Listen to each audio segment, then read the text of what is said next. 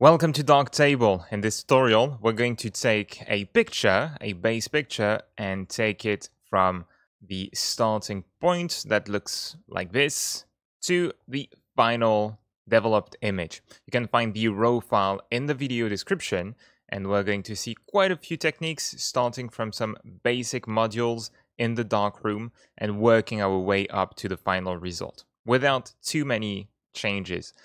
Let me go back to the light table, the place where you find and arrange all of your pictures, where you can add metadata and all, which I don't recommend doing in here because Digicam is much better for that, but I'll duplicate my picture to start with. And on the duplicate, I'm going to remove the history stack in the right column. That way we start from a clean slate. Now you can double click on the picture or press D or click on Darkroom to head to the Darkroom. This is where we develop our image. To start with, we are only going to work with the basic modules category because I want to show you really with only the basic tools you can already develop most of your pictures. You can get 90% of the way there. Here's how it looks at the start or with the base curve applied, and the final result with only 3 modules. It's important to keep that in mind to save time. Not all our pictures are equal. For some of them, it's worth spending a lot of time trying to fine-tune them and all, but most of the time, you should only add some basic retouching, make them just pop a little bit and share them as is. Save more time to go take better shots outside. Like, you don't want to spend hours fiddling with millions of parameters because Darktable, surely as a professional tool, it gives you a lot of flexibility in your pictures. You can really control details and you don't want to get lost into that. That's why I'm making this tutorial. It's really to show you, start with the basics and later you can build from there. Note this is true for many domains. With drawing, you want to start focusing on the structure and getting this right before you build tons of details on top of it. I have the same thing with music production, where when you edit some music and then you want to mix it, you want to make some sounds pop and all that, before you add any effect, you just want to work with the volume and the pan of every channel. That is where the sound comes from and how loud it is. Really, if you start to add filters and effects to fix that, you're going to spend so much more time. There's a reason why in Darktable, from left to right, you will see different groups of filters, starting with the basic group, the one where you want to get your picture right at this point, most of it at least. Then you will find tone group to modify the value contrast a little more. Not only that, but mostly that. Then the color group, you can do color correction there. You can start to add blues into the shadows and all that stuff. You will find a correction group where you can remove red eyes, you can sharpen, denoise your picture. And finally, the effects group where you can add post effects on top of all the other filters.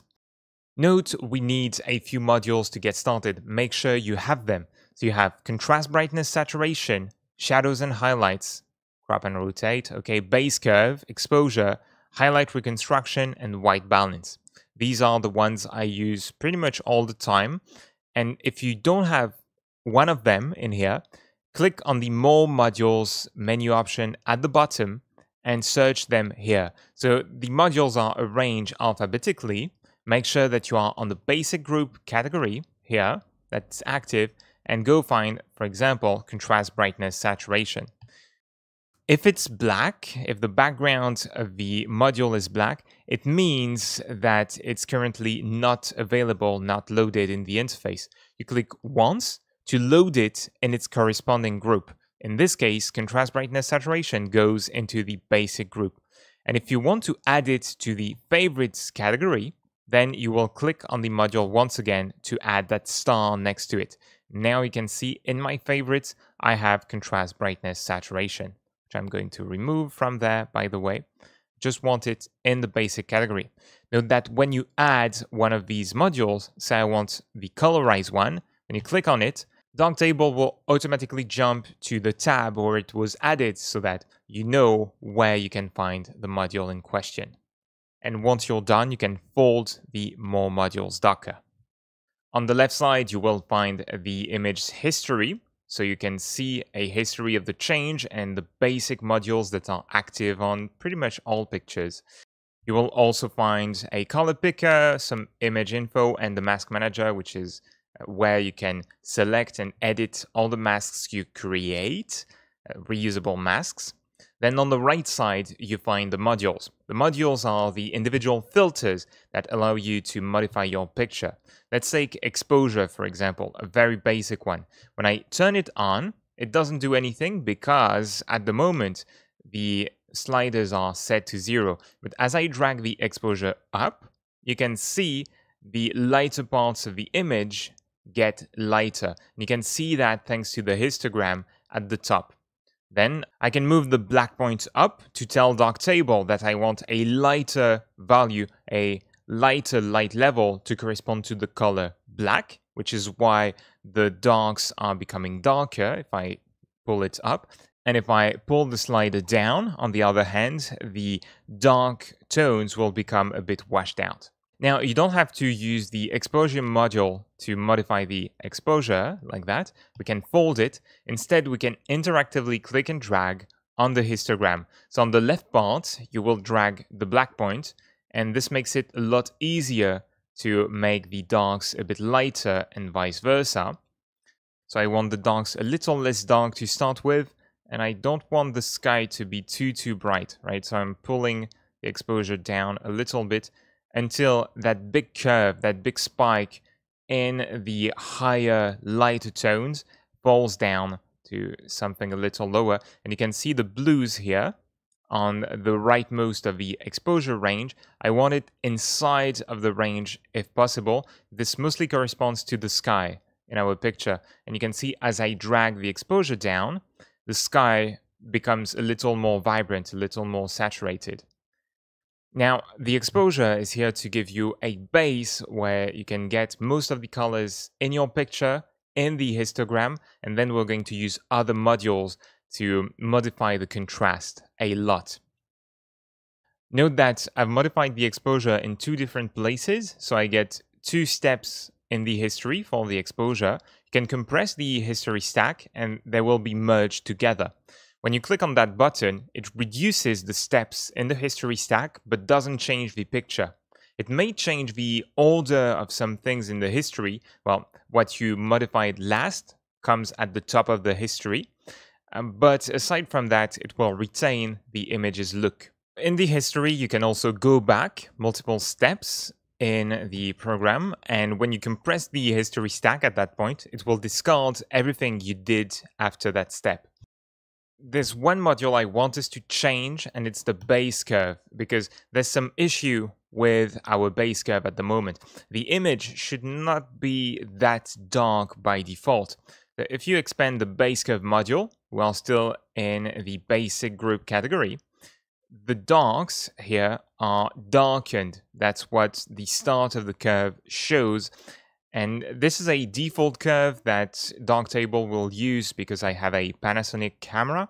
If you have something like Canon and all, normally it should use a different preset. So you can right-click on any module's name to see the preset, and the one in bold is the one that Darktable is using now. So if you have a Canon camera, you will get that curve by default, most likely.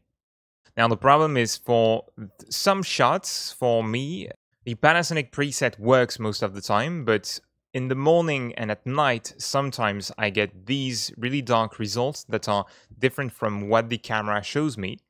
Thankfully, we can control that fully, so I just want to right-click on that point to remove it and get a slightly more washed out start picture. I like to have that slightly washed out result and to pull as much light information into that visible range I see on the histogram. And from there, I'm going to pull the black point again down to get a little more darkness once more. And I'll pull the sky to darken it a little bit more. We already have a better base than we had before. Note that now we have duplicate steps for the base curve and the exposure. Compress the history stack and they will be merged together. So that is our starting slate. The shadows are too dark, the highlights are slightly too bright for me still. So the next module we'll look at is shadows and highlights, a basic one that I absolutely love. This one will allow you to control your shadows and your highlights separately. So just by activating it, you already get a much sharper and a much more contrasted but also evened out result in terms of lightness. And if we expand it, we have two sliders at the top to control the increase in luminosity in the shadows. So if we pull that slider up, the shadow area becomes brighter and brighter on the entire image, by the way. And for the highlights, same thing. If we pull it up, we can blow them up a little bit. And if we pull it down, we'll lower the highlights. Notice one thing. You can see in the sky, as I pull the highlights down, there's some kind of blur around some areas. That is what the soften with filter controls and the parameters you will find below it. So the soften radius and the compress value. By default, it's using a Gaussian blur with a radius of 100 pixels, I guess. You can increase and decrease the radius to modify the range of that blur. In general, you can't make miracles happen, like completely pull the highlights down like so. It will not work so well with that tool. You'll have to use some other tool. You use highlights and shadows to correct an already pretty decent picture and make it look even better. So you don't want to lower the highlights too much. Let's look again at without the filter and with the filter. Looks a lot better. I want to pull the shadows up a little more. So I want these trees to be dark, but to still don't be too far from the brightness of the pagoda in the center, because we can use some other filters to then like add some gradients and add some darkness in specific areas and add some vignette effect to darken all around the picture and kind of frame our pagoda a little better. So regarding the softening, you can see if we don't pull the highlights too far down, we can barely see the difference.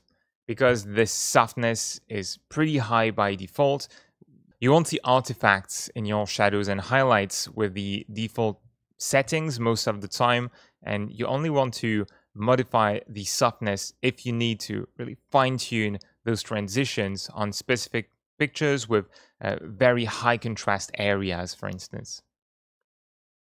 The last basic one I use is contrast, brightness, and saturation. And in general, I'll use it to increase the default saturation because I like my pictures to be colorful. So this one, it was vibrant in real life, looking with your eyes. The camera cannot capture that by default necessarily. And again, I tend to work with slightly washed out cameras. You want to increase the saturation a little bit to restore some of what you could see. And you can use the contrast slider to increase the contrast, as you'd expect. As you increase the contrast, the highlights and shadows get farther apart. You can see that on the histogram at the top. I'm going to increase it just a little bit. There you go. And the brightness slider will globally increase or lower the brightness of your entire image all at once, but it tends to pull the lighter colors maybe a little bit more than the darker ones visually. And now we can press the history stack and go back one step to see the difference. So before, contrast, brightness, saturation, and with it. And before, our shadows and highlights as well, and with our two new modules, we've already developed our picture. Like most of the work is done at this point.